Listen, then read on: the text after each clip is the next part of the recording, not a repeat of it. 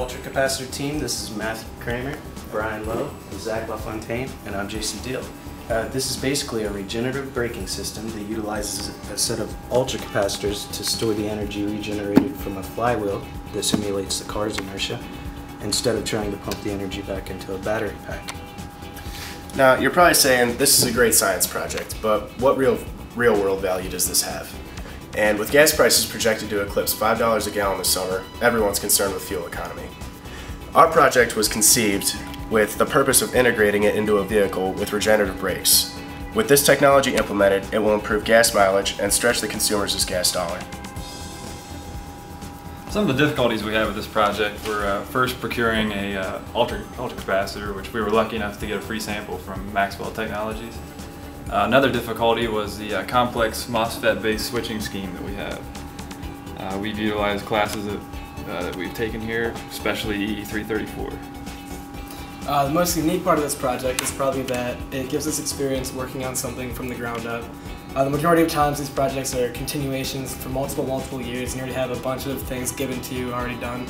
We, on the other hand, are responsible for everything you see in front of us, and it gives us it will help us transition greatly to our professional lives after.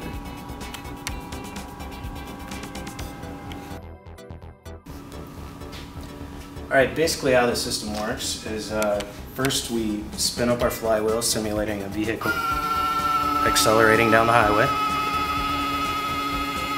Approximately 15 to 20 seconds, nice smooth acceleration.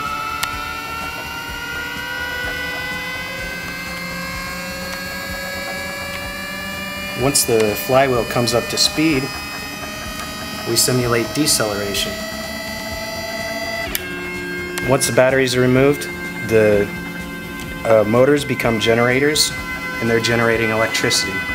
We actuate this transistor, and it sends energy from the motors to the ultracapacitor. And then, the next time we accelerate,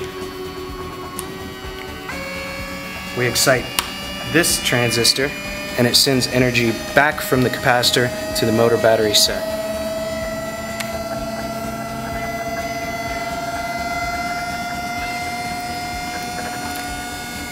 All this is just noise from the motors.